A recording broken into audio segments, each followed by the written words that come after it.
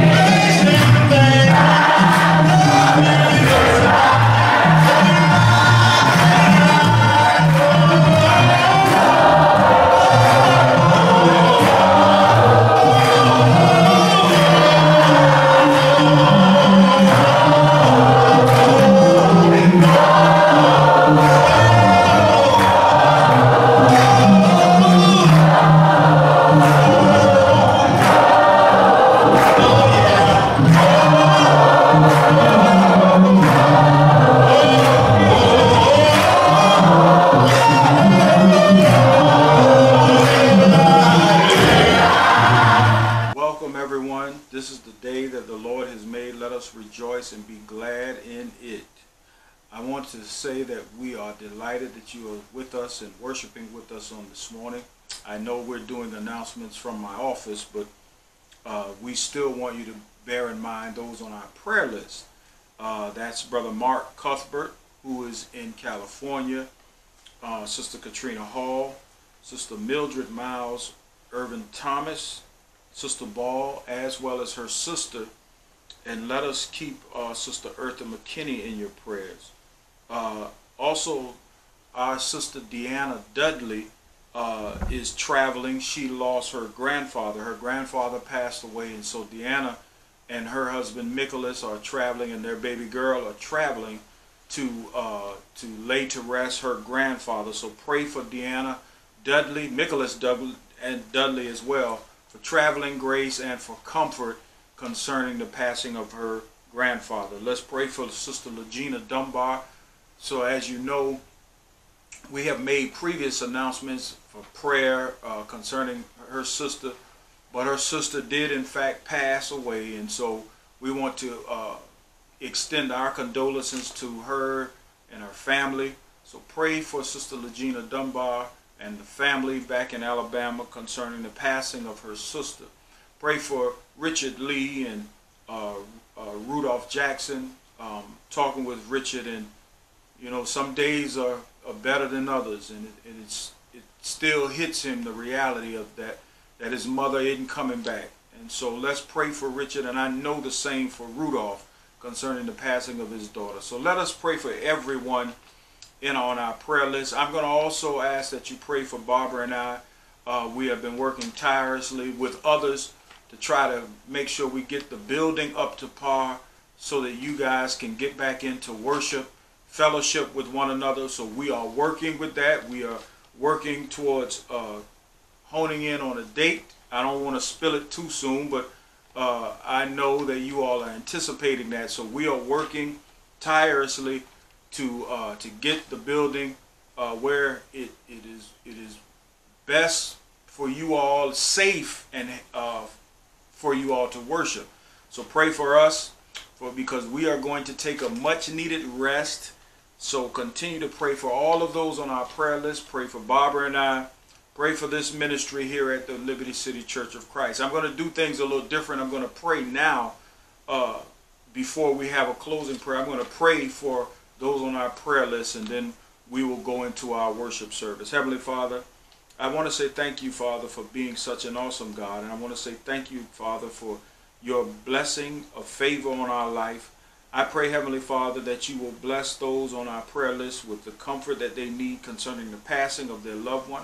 Pray, Father, for the health and strength of those who are on our sick list, who are fighting various ailments and diseases and cancer.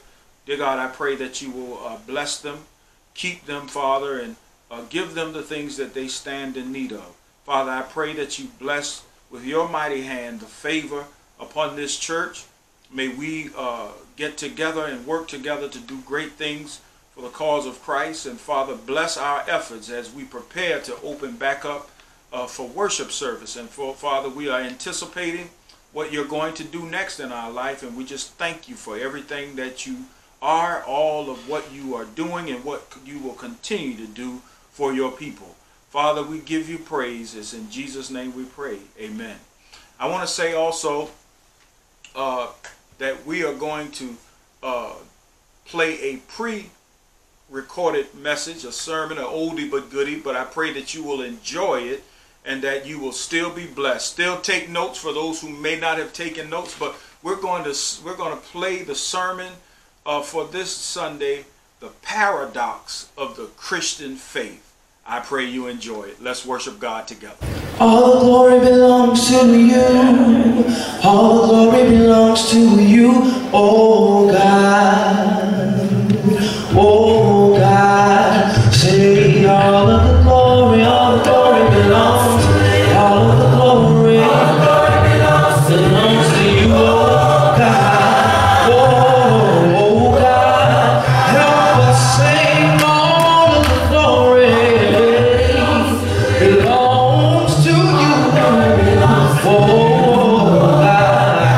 Oh,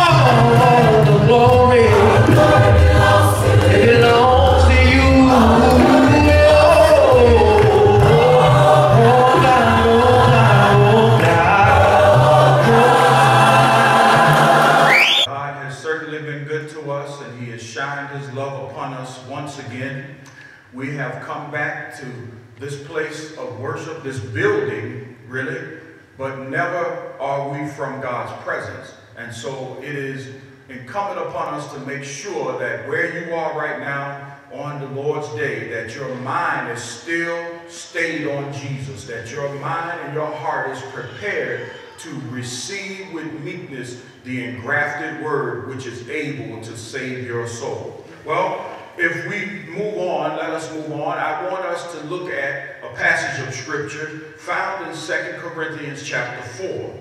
2 Corinthians chapter 4, and we will begin at verse number 7. 2 Corinthians chapter 4, beginning in verse number 7. Paul says, "But we have this treasure in earthen vessels, so that the surpassing greatness of the power will be of God and not ourselves. Persecuted, we are afflicted in every way, but not crushed. Perplexed, but not despairing. Persecuted, but not forsaken. Struck down, but not destroyed.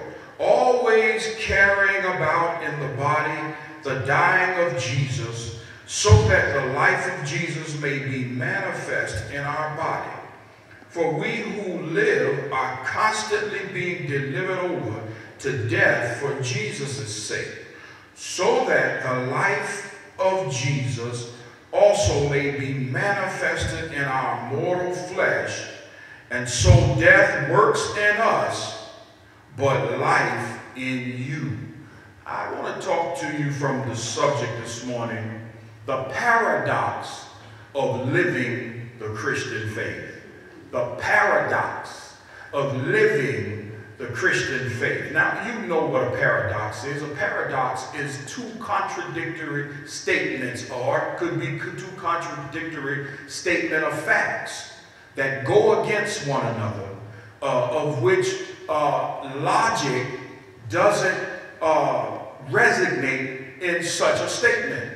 Well, Paul would often use paradoxes to get his point across by a literary device. In this device, he would use this paradox. Oftentimes, Paul would say, for me to live is Christ, and for me to die is gain. Or then Paul would say something like this to the church at Rome: "I beg you, brethren, by the mercies of God, that you present your bodies as a living sacrifice." Anytime you hear the word sacrifice, you know that a death took place. Well, how could you be living and a sacrifice at the same time? That's a paradox. And Paul often he would say, "I was crucified with Christ.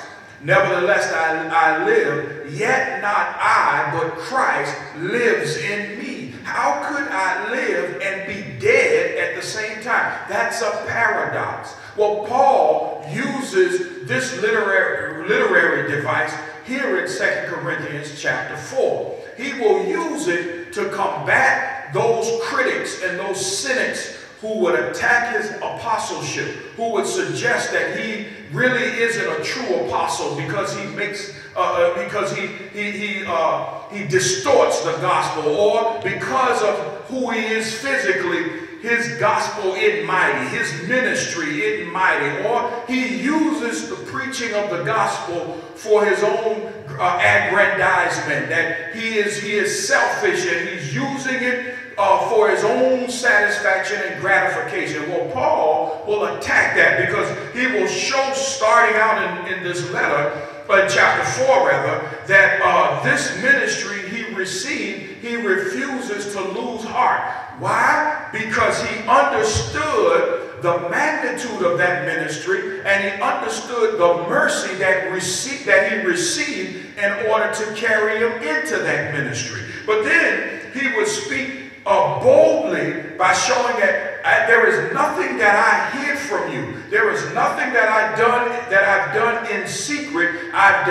We have denounced the hidden things of secrecy. We have denounced Satan and all of his craftiness. And then he would say, in his bold statement, as Paul would often do, he would say, then here's the other thing. If our gospel is hid, It is hid to them that are blind. For the God of this world has blinded the minds of men that they can't see. But then what is Paul driving at? He gets now to this part of the text, and he says, for God, verse 6, for God who said light shall shine out of darkness is one who has shown in our hearts to give the light of the knowledge of the glory of God in the face of Jesus Christ. Now he sets in chapter 3, remember he talked about those unbelieving folk who, because of unbelief, have a veil over their face. And whenever the law of Moses is read, that veil is still covering their face because of unbelief. Well, Paul says the power is not in me. It is not in my speech. It is not in my status. This power is really in the fact that I have received a ministry to share with the world the glorious knowledge, the illuminating knowledge and power of the gospel of Jesus Christ. Now you may say, well, why is that important? Because when life hits us with some things that we aren't really expecting, when we are in such a crisis as this, we need to know that it is really not about our own power and strength, but that it is about God's power that works in us so that we can still carry out, even in the midst of a crisis, the glorious illuminating light of the gospel of Jesus Christ. Well, here's the first thing Paul wants us to know when it comes to the paradoxes of the Christian's life and him living that life of faith in Christ. The first thing he does is he declares the power of God. Now watch this. In verse 7 he says, but we have this treasure in earthen vessels, so that the surpassing greatness of the power may be of God and not ourselves. Now notice, he says we have this treasure in earthen vessels. What does Paul mean? You got to understand how they viewed vessels or clays, clay pots in the first century. These particular vessels or pots of clay, they really were invaluable to the Jewish eye. They were really cheap vessels. They were common. Everyone had them. They had them for everyday use. And so to the person hearing this, Paul would strike a chord, because now he's saying there is a treasure in something that is deemed invaluable. There is a treasure placed in something that has become common to man. There is a treasure God has put in this vessel. He says that the person in their homes or in the marketplace would throw away whenever they got tired of it, whenever it became useless or no use, or whenever it became cracked. They would often throw it away, throw it in a field of cracked pots and vessels. Paul says, but here's what you need to understand. He says, in all of what goes on in life, in all of the struggles and the pains of walking by faith with Christ, he says, we are cracked pots at best. He declares the power by showing that you and I are nothing but clay pots. You and I are nothing but cracked jars that to the world we are deemed invaluable. To the world we are deemed useless. Could you imagine, some of you may be able to attest to this, that because of your past, because of what the decisions that you may have made, that in life, you to the person in your family, to your community, to your neighbors, you may seem to them as worthless, useless, you're broken, you are cracked at best. But Paul says you can be of good cheer, because God has placed a treasure, something valuable, into the very thing that's cracked and broken. Amen. That is calm assurance of knowing that even in the midst of crisis, even in the midst of trials and tribulations, when we get hit with things, when we become broken because of decisions and because of life struggles, Paul says you can still put faith in God. It still will seem like a paradox to you, because how could God take such brokenness, such meagerness, such unattractiveness, and place something of such great value in it? What Paul is declaring is the power of God and not of yourself. Watch him. He says, for we have this treasure. Now, what's the treasure? Look at verse 6. Look at the latter part of verse 6. The light of the knowledge of the glory of God in the face of Christ Jesus. That's the treasure. The very fact that we carry about in us or with us the glorious light of Jesus Christ, who he is, how he comes to save man and develop a saved relationship with man. He says that's the treasure you and I carry. Notice, it isn't a bag of money. It isn't your 401k plan. It isn't your retirement plan. It isn't the car you drive. It isn't the neighborhood you live in. Paul says the treasure you have is that you can share the good news of God with a blind world. He says, I declare this power. Come over to 2 Corinthians chapter 12. Look at 2 Corinthians chapter 12. And notice what Paul says in verse number 9. Paul says, he has said to me. Now remember, Paul was taken up into the third heavens, and he saw the vision that God had given him. And when he comes down, God humbles him by giving Paul a thorn in the flesh. Now, Paul begs God to take away the thorn that he has now received that is designed to keep him humble. Now, Paul says in verse 9, my grace, he has said to me, my grace is sufficient for you, for, watch the word, my power, God's power, is perfected in weakness. And most gladly, therefore, I would rather boast about my weaknesses, so that the power of Christ may dwell in me. Now, why is that important? Because Paul, remember, he is under attack concerning his apostleship. He is under attack concerning his motives as an apostle. And Paul shows them, now, usually when a man is attacked, when his character is attacked, when his credentials are attacked, usually what that person does is they boast up and they start to give or hand out their resume. They start to let people know who they are and where they are, who they rub shoulders with. But Paul says, here's what I've chosen to do. I could easily tell you that I was a Hebrew of Hebrews. I could easily tell you that I was a Pharisee, that I kept the law blameless. I could easily tell you what my resume is. He says, but I seek not to do that. The very thing that I want to boast in and get across to you is my weakness. Amen. I'm weak at best, but what you see physically in me isn't really about me. I'm able to do what I do because of the power that works through me.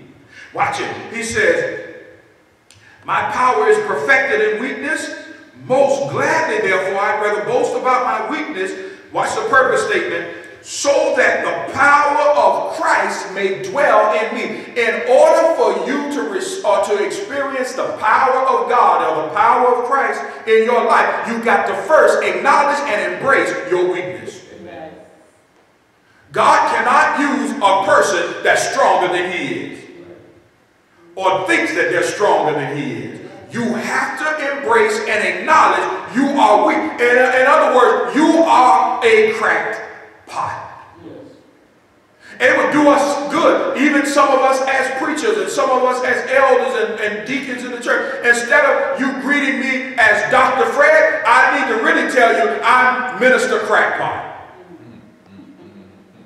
Because I'm nothing in and of myself. Everything I am, who I am, how I preach, what I preach is all because God empowered me to do so. You are where you are. You are still living today because God's purpose is for you to take the glorious light of his dear son to a darkened and blind world. But watch it, he doesn't stop there. He says, therefore, I am well content with weaknesses, with insults, with distresses, and with persecutions, and with difficulties. Why, Paul? For Christ's sake, for when I am weak, then I am strong. But now, he doesn't mean the formula that we usually use, my weakness plus God's power equals my strength. No, no, no. What Paul is really saying here is my weakness plus God's power equals God's power. Amen. Because at the end of the day, you don't have any power. The only thing you have is what God gives and works through you, and that's his power. Well, come back to our text. Come back to 2 Corinthians chapter 4. And here's what for those of you who may be taking notes, here's what I want you to understand. Here's what I want you to write down. The vessel's worth comes not from what the vessel is, but what it contains. The vessel's worth is not seen in what the vessel is in and of itself, but what the vessel holds.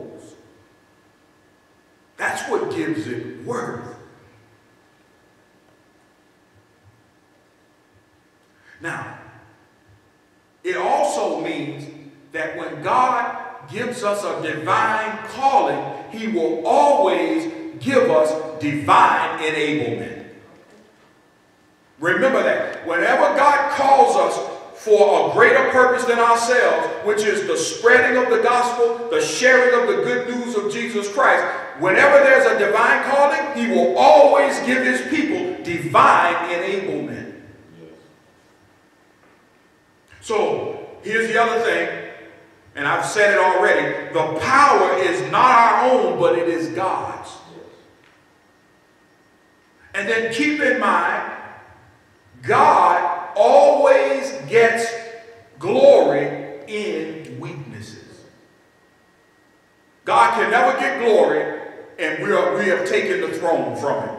God can never get glory and we have a haughty and high-minded spirit. God can never get glory if we're constantly relying on our own wisdom and our own strength. But God does get glory when you submit to him because of your weaknesses. God gets glory and then he empowers you with his power. But now, the other, and then the last point to that is, our weaknesses invite God's strength. So when you acknowledge that you are weak, when you acknowledge that you are a cracked pot at best, when you acknowledge that without God you are nothing, guess what it then does? It invites God's strength into your life. But now secondly, let's look at the paradox of power. We've looked at the declaration of power. Now let's look at the paradox of power. Look at verse number 8. Now what Paul is going to do now, he declares the power. He has already stated now how he is able to carry out such a ministry of great magnitude.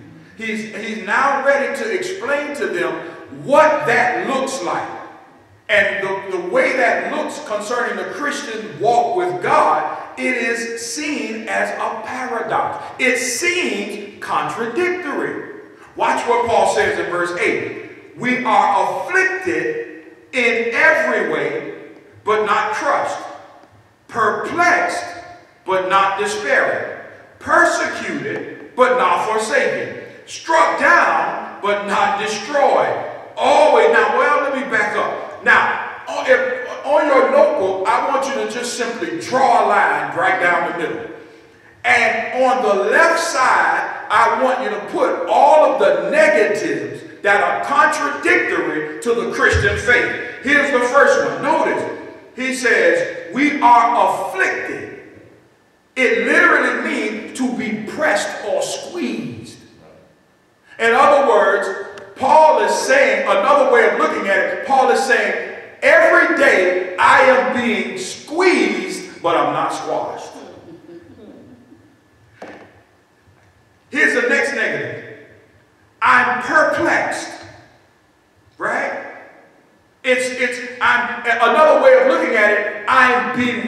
understood, but I'm not befuddled. Right? And Paul says, every day, this is the life that I live as an apostle. I'm being squeezed, I'm being pressed. He says, and then my mind can easily sway to the left side because I have no idea how I'm going to get out of this. But doesn't it sound like Paul when he told the Philippian church to pray and make your supplications known, and then that the peace of God, which surpasseth all understanding, will guard your hearts and minds? What does Paul say? Paul says, I may be bewildered. I may not understand how I'm going to get through the situation. We may not know when this crisis is going to end. We may not know how they're going to get a fix on this thing. But one thing we know is that it will not befuddle us up to the point that we lose faith in the God who has control over the entire world. Watch him though. He said, but now here's the next negative. We are persecuted.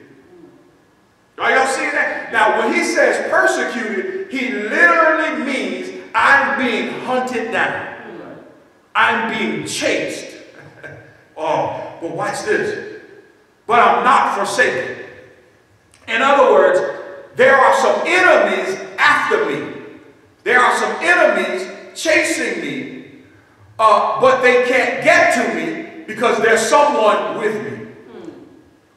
They are chasing me. They are hunting me down. But it is futile in their efforts because they can't get to me simply because there is someone with me. Didn't David say, yea, though I walk through the valley of the shadow of death, I will fear no evil? Why? For thou art with me. It was Paul who said, if God be for us, nothing can stand against us. So here's Paul assuring the Christians that in the paradox of the Christian faith, you may be hunted down by your enemies. They'll never win. They'll never get to you. Life circumstances will never win and conquer you. Why? Because you have someone with you. Amen. Well, now let's read it again. Those are the negatives.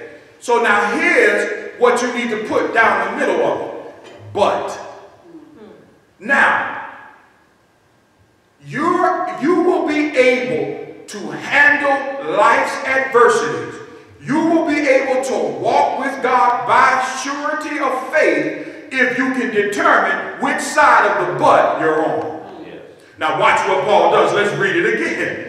He says we have this earthen treasure in earthen vessels, so that the surpassing greatness of the power will be of God and not of ourselves. Now watch him. It's almost like Paul stands here today and he says, we are afflicted. He stands on the left side. But he says, a Christian quickly gets themselves on the right side of the butt. He says, we are afflicted, but, look at that, in every way, but not crushed. I'm perplexed, but I'm not despairing. I'm persecuted, but I'm not forsaken. Always, then he says, I'm struck down and not destroyed. Paul says, you got to determine if you want victory in your life, if you want to be victorious, you need to determine which side of the butt you're going to live on. Amen. And so many Christians fail at living a full and fruitful life with God because they spend more time on the left side of the butt than they do on the right side. They spend time, they're perplexed, they're afflicted, they're worried about being forsaken, they're worried about being your enemies, hunting you down, and you spend all of that time on the left side of butt, and Paul is saying, but you need to get yourself back over on the right side. Look at that, look at that. But then, here's what I want you to write down. Here's what I want you to get. Our trials work for us, not against us. And then secondly, what Satan uses to hurt us always brings about the best in us. And then third, our weaknesses are the grounds for God's power. In other words, it is essential to have in our weaknesses, it is essential that we recognize our weaknesses. Why? So that it can be the foundation and the grounds for God's power. But watch this, watch this. Then last, he says, here's what you need to remember. It's not the container carrying the content. It's the content that's carrying the container. Let me say that again. It is not the container, that's carrying the content, but rather it's the content that's carrying the container. Why? Because we're cracked pots. At best, we are invaluable. At best, without God, we are useless. And so God gives us this power by placing this treasure in us and in our care and responsibility, that as a result, it's the treasure, it's the glorious good news of God that keeps carrying us. Yes. Watch this. Then last, look at the purpose of power. Look at the purpose. We've seen the declaration of power, the paradox of power, and now we come to the purpose of power. Look at verse 10. He says, we are always carrying about in the body the dying of Jesus, so that the life of Jesus may also be manifested in our body. For we who live are constantly being delivered over to death for Jesus' sake, so that the life of Jesus also may be manifested in our mortal flesh. What is Paul saying? Paul is saying, listen, we must not only identify with the death of Jesus, but we must also share in that death. And Paul, and the NASB uses the word correctly. He says we are dying. But now, he is using the Greek word thanatos, which means the cessation of life when soul is removed from body. He uses dying here in conjunction with the adversities he's just named. Affliction, right? Being forsaken, perplexed, being hunted down. He says that's the constant dying of the Christian. And then he helps us to see that even though we are dying just like Christ, he says what gives us power is the same power that raised Jesus from the very dead. So here's what I want you to get. Jesus is my divine content. Isn't that right? Isn't that, yeah. Remember I told you, it's not the container that's carrying the content, but it's the content that's carrying the container. And remember what Paul said? I quoted it to you earlier. Paul says, I was crucified with Christ. Nevertheless, I live, yet not I, but who? Christ that lives in me. And the life I live by faith in the Son of God who gave himself for me. What is Paul saying? Christ is my content, and it is Christ who carries me. It's Christ, church, who will carry us through this ordeal we're faced with now. It's Christ who will carry us through whatever we face now and in the future. Christ is our content, and it's the content that's carrying us to our heavenly destination. But then, understand this, I want you to write this down. Ministry that costs nothing accomplishes nothing. The minister, the preacher, the church who claims to carry out ministry, if it doesn't cost you anything, it won't accomplish anything. You and I must sacrifice. You and I must be willing to die constantly. But then I want you to write this down. We die in order for others to live. Notice what he says in the text.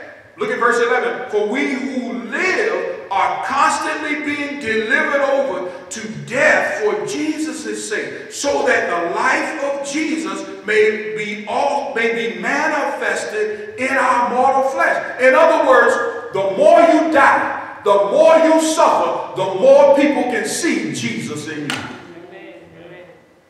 Not when you're living on your house on the hill. and your boat on the lake. It is not when you have reached the pinnacle of worldly success that you see Jesus. No, Paul is saying it is when you suffer long, when you go through adversity, when you are beat up by life and its struggles, when your enemies constantly bombard your life and invade or try to invade your life. He says it is then that Jesus starts to come forward. And then last, watch this. Trials offer us the chance to carry Christ, not conceal Christ.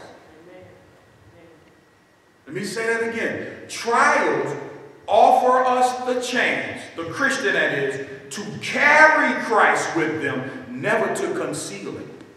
But what has happened to us when we go through trials, when we go through hardships, we conceal Christ. When really we should be revealing Christ.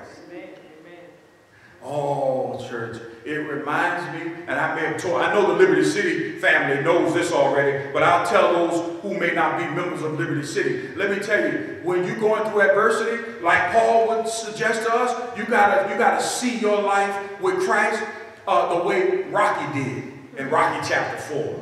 I love Rocky Balboa. Boy, he was a fighter. And let me tell you about Rocky. Now, in Rocky chapter 4, he's at a bar.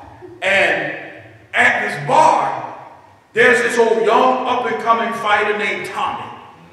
So Tommy hits one of the persons in Rocky's family. And Rocky looks at him and says, "Hey, Tommy, why don't you fight me? Why don't you fight somebody like me?" So they take it outside of the bar, and they get to fight. And Tommy is beating Rocky to a pulp. And I'm telling you, he's getting the best of Rocky. He's hitting him. He's turning him every which way but loose. But then Tommy hits him with one good solid right hand, and Rocky is laying there on the ground.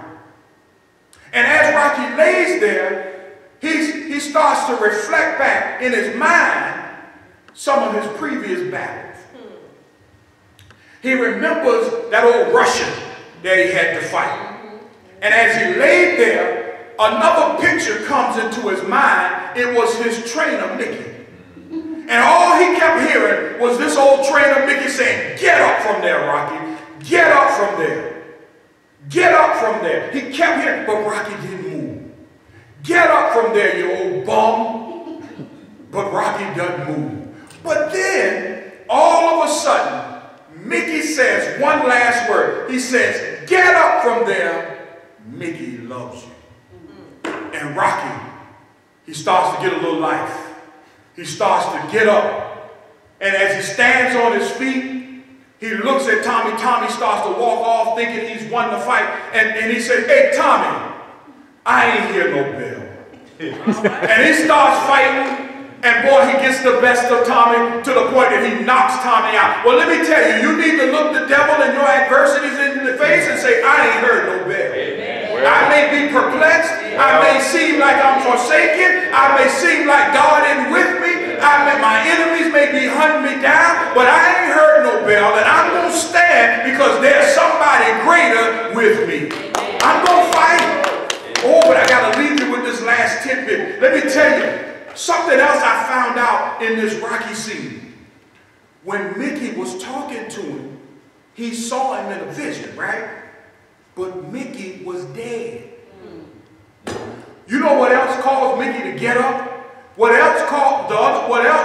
caused Mickey to get up was not only because Mickey said, "I love you," it was also because Rocky had come in contact with someone who had already died. Yes. Let me tell you, you get power when you connect to the man Jesus who has already died.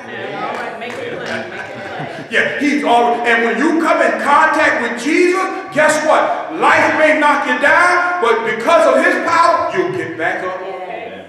Friends may talk about you and laugh you to scorn because of your faith in Jesus, but you'll get back up. Right? Your co-workers or your boss man may try to bury you so that you can't get the promotion that you've been seeking, but you will get up. You know why?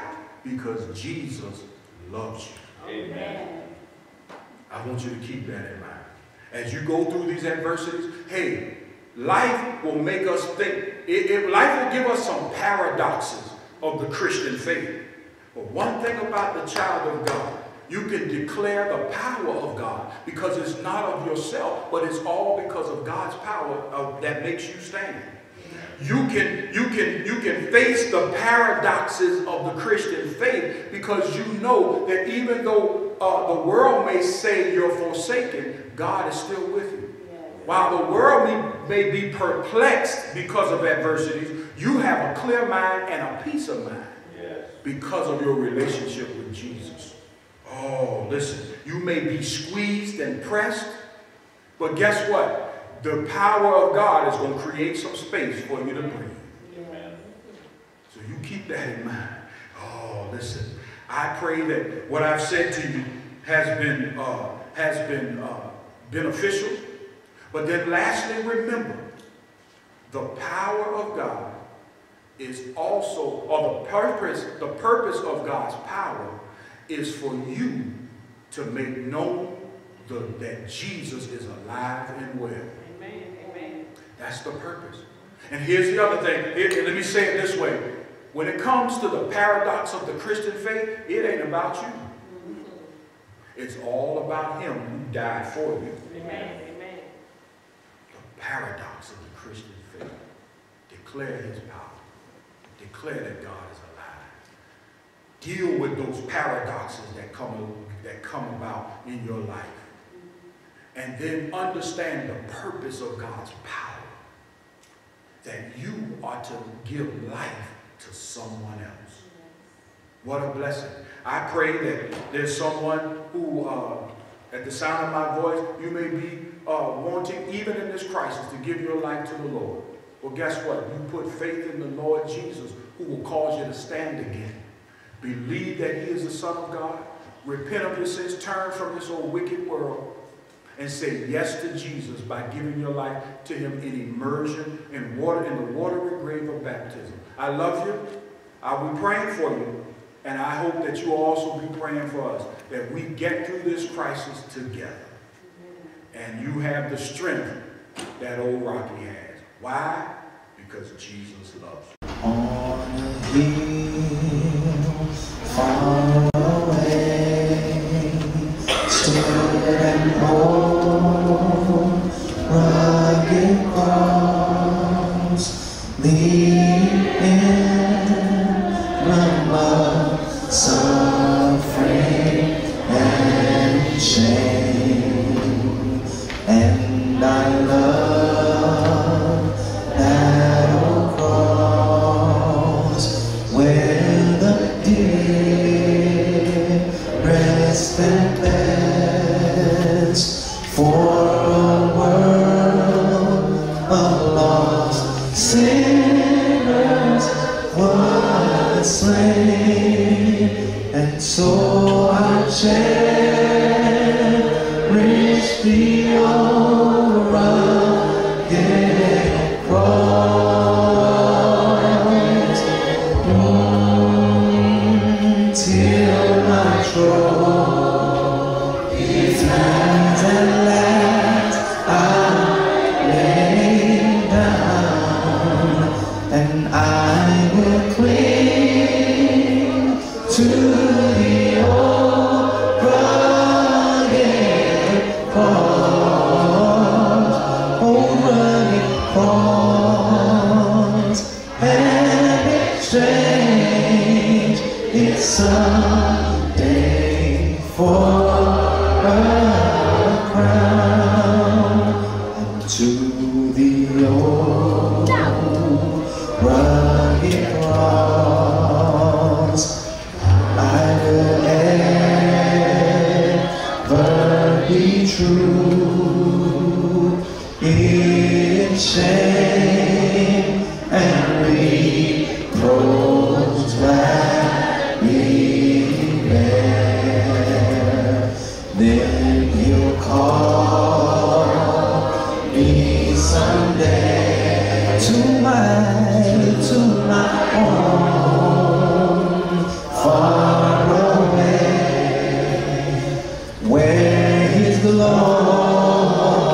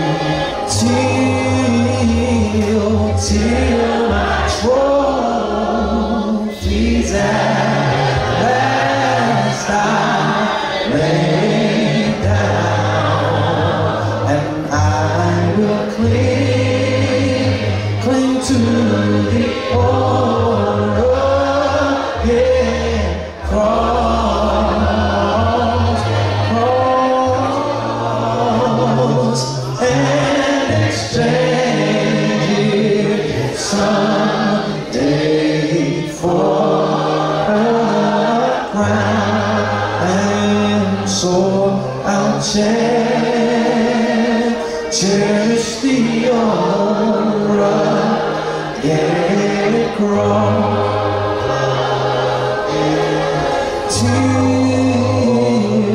till my trophies at last I lay down. Oh, and I will cling to the old rugged cross, rugged cross.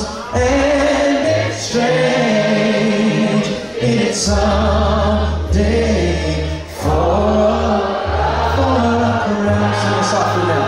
And I will cherish the old rugged cross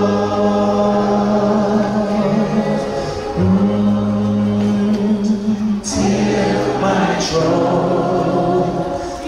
at last I lay down. Oh, and I will cling to the old rugged cross, rugged cross. And it's strange, it's someday for a crown. Now we come to the portion of our worship service, which is our communion, time of remembrance, taking our minds back to the cross to remember the death, burial, and resurrection of our Lord and Savior. In the book of Acts, chapter 20, beginning in verse number 7, we are commanded to partake of the Lord's Supper on the first day of every week. In 1 Corinthians, the 11th chapter, beginning 23rd verse, the Bible says, "For I have received of the Lord that which also I delivered unto you. The Lord Jesus, the same that was betrayed, took bread. And when he had given thanks, he broke it and said, Take, eat. This is my body, which is broken for you. This do in remembrance of me. After the same manner took up the cup, when he had supped, saying, This cup is New Testament in my blood. This do ye, as often as ye drink it, in remembrance of me. For as often as ye eat this bread and drink this cup, ye proclaim the Lord's death till he comes." At this time, let's go to Heavenly Father in prayer on behalf of the bread. Our dear, kind, merciful Heavenly Father. Heavenly Father, we come before you at this time, Lord, ask you to bless us, Lord, take part of this bread, ever since the Son's broken body. Hope, Lord, we take it in a manner that's pleasing and acceptable in your sight. In Jesus' precious name we do pray. Amen. Now let's pray for the cup. Our dear, kind, merciful Heavenly Father. Heavenly Father, we ask you to bless us, Lord, take part of this fruit of the vine, ever since the Son shed his blood. Hope, Lord, we take it with clean hands and pure heart. In Jesus' precious name we do pray. Amen.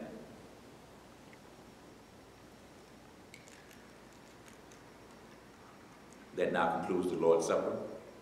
We now come to the portion of our worship service, which is the collecting of contributions. The Bible says in 1 Corinthians, the 16th chapter, beginning first verse, "Now concerning collection for the saints, as I have given order to the church of Galatia, even so do ye. Upon the first day of the week, let every one of you lay by him in store, as God has prospered you, that there be no gatherings when I come." You have multiple opportunities to give at this time. We have our text to give. We have our secure lockbox located on the outside of the church building where you can actually come and drop your collection off. And if you want to, you can actually mail your contribution in. Our address, 1709 Staley Avenue, Savannah, Georgia, 31404, 31405. So, as you see, you have multiple opportunities to give. So at this time, let us go to Heavenly Father in prayer on behalf of all those who have given. Our dear, kind, merciful Heavenly Father. Heavenly Father, we come before you at this time, Lord, as you continue to bless all those who gave. Heavenly Father, we ask you to continue to bless all those, Lord, who desire to give, Lord, but unfortunately weren't able to at this particular time. We hope we continue to use this money, Heavenly Father, for the uplifting of your kingdom here on earth.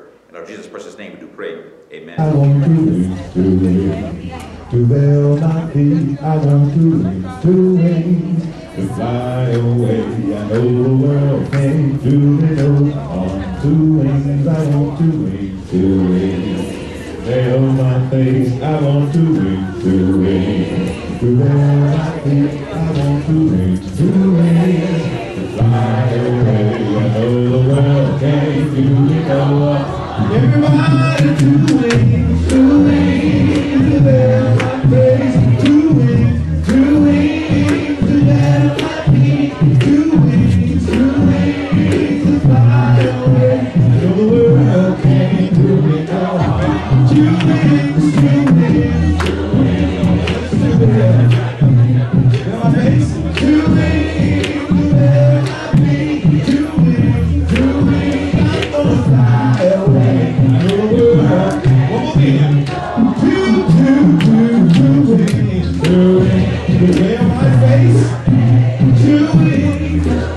Well, I need